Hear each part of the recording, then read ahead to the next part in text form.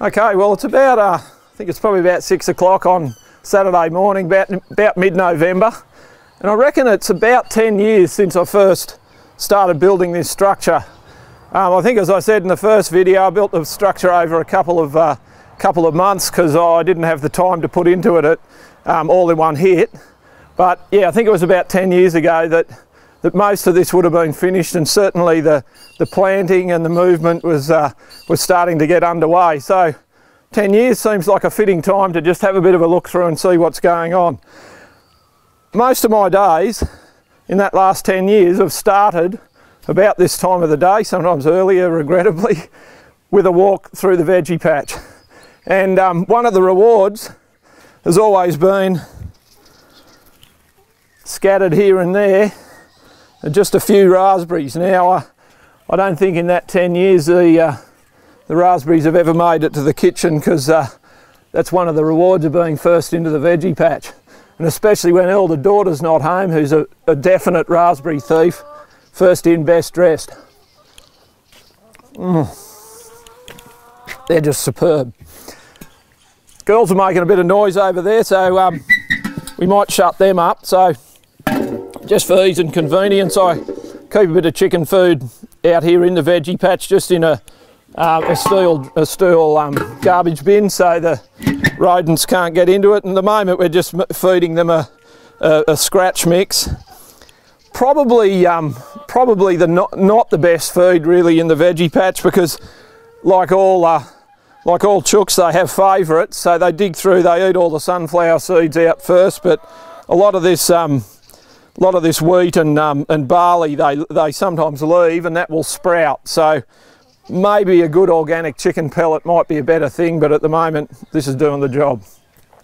Anyway, morning girls, how are you?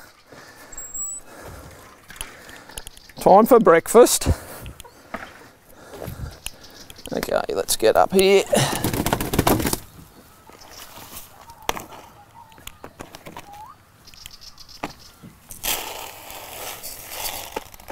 Yeah, so there they go, picking the sunflower seeds out.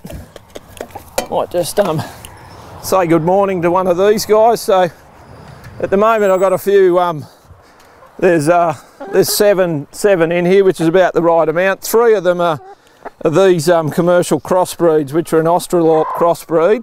And I think these guys in particular might have maybe back in their ancestry, there's a bit of Welsh farmer. I mean, a bit of Welsh miner actually, I think, judging by the way they dig. So these guys are particularly good diggers. I mean, I moved these guys 2 weeks ago, and this patch was a serious jungle, and you can see in there most of it's been smashed. So they're certainly doing their job. And I'll let this young lady go back and have a bit of breakfast, and with a bit of luck she'll produce me an egg.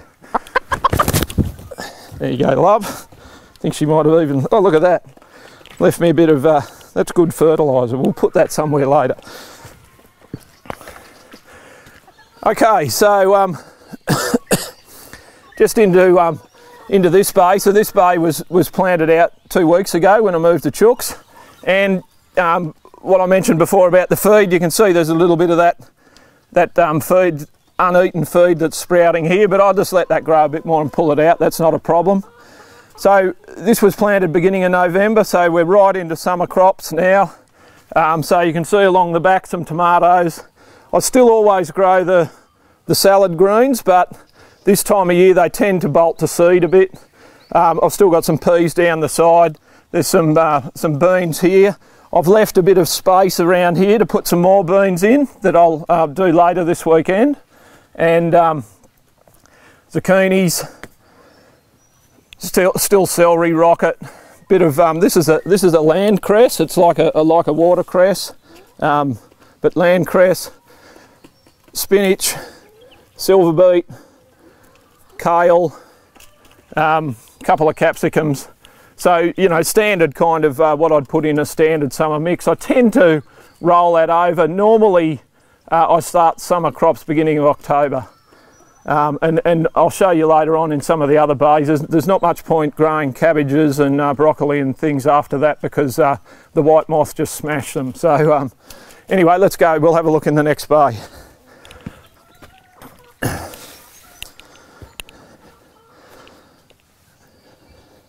So just in here now, so this bay was planted 6 weeks ago, so beginning of October.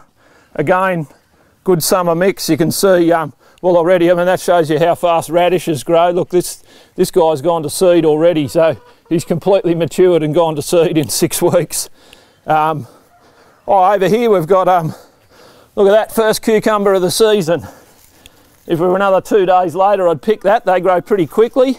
You can see there's 3 nice ones coming on there, two more behind them. So that's 2 cucumber vines. I would only plant them every 2nd month in summer because, as you can see, 2 cucumber vines probably pick you on average about a cucumber a day during summer. So, you know, unless you're a cucumber fiend, then that's a fair bit. All right, elsewhere just tomatoes, beans again, pretty much the same mix as the last bay. And you can see everything now is coming on quite well. I really should jump in and tie a few more things up, but you know, we don't have all that much time often, so that's life. Anyway, so next bay, so this one was beginning of September, and you can see, well actually look, here's a good example. We've got here a lettuce that's actually, this has started to bolt to the seed head. I'll see if I can still salvage a bit out of that. I'm about to pop down the coast with the boys, so I'll take a bit of fresh salad with us. So with something like that, I just clean off some of these more ordinary leaves. You can see there's a bit of rot coming in there. Like mentioned before, I don't spray anything in here. If it doesn't survive, then it's not meant to happen, so we just grow something else. So there's still some good leaves around there, so that one can go in the basket. We'll sort that out inside. Same with this mignonette. So again, a few leaves there. This bucket will go over to the girls. Obviously, judging by the noise they're making, they're on to that. So we'll just grab a couple more of them.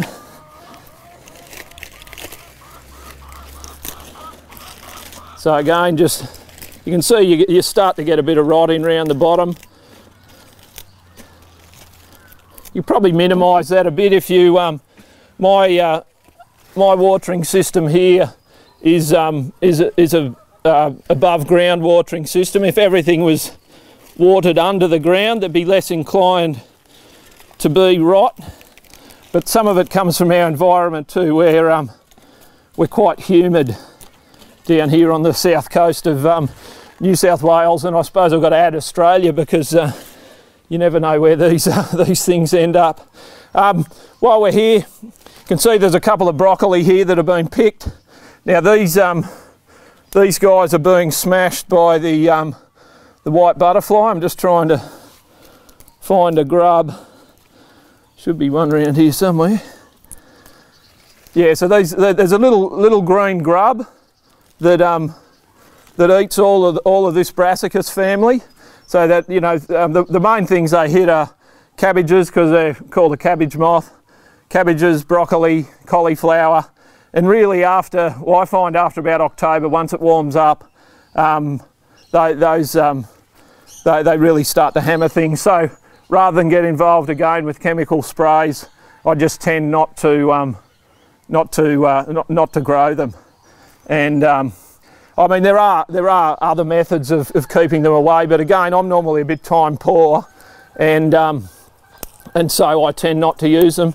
So we've got some snow peas coming on here. You'll see down the bottom of these snow peas, they're starting to get a bit of wilt.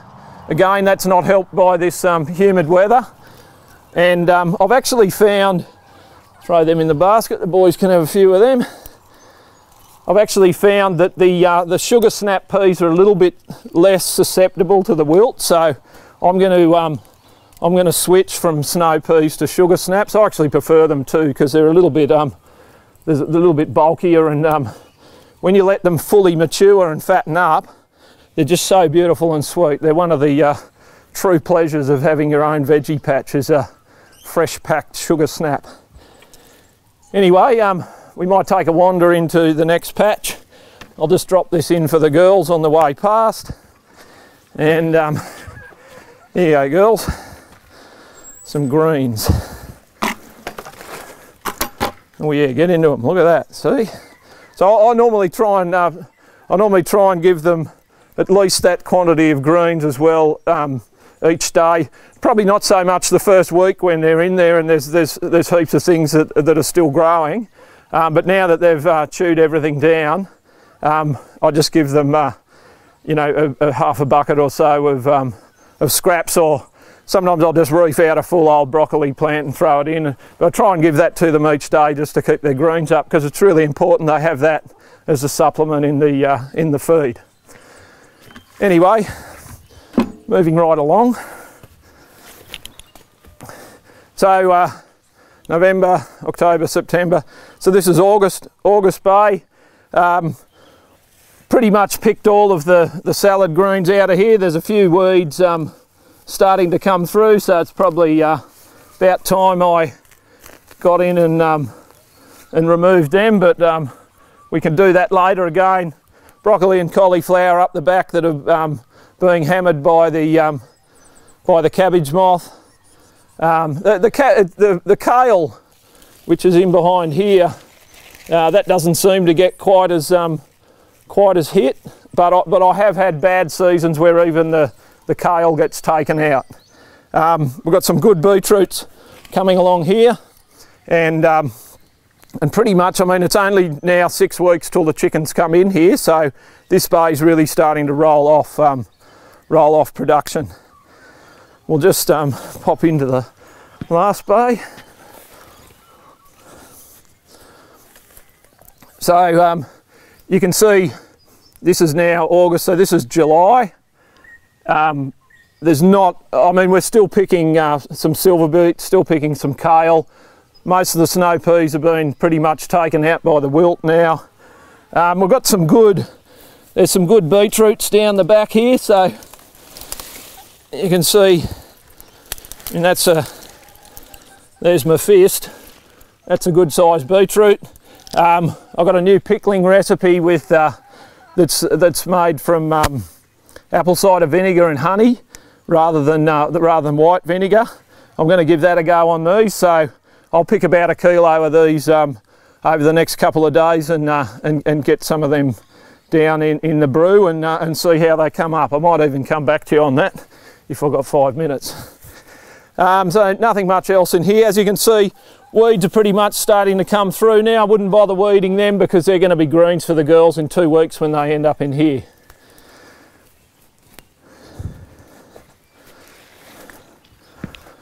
Plump that there.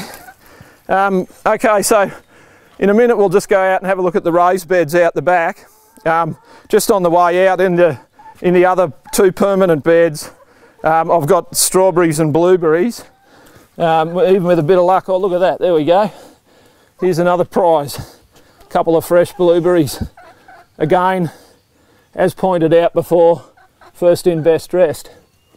There you go, Jesse.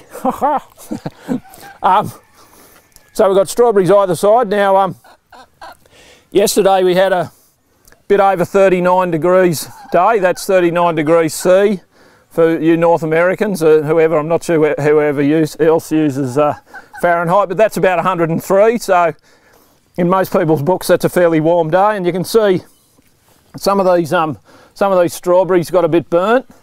Now, look, if I was, you know, again had a bit more time, I could have put a bit of shade cloth over the top. That's one of the beauties of having the roof there.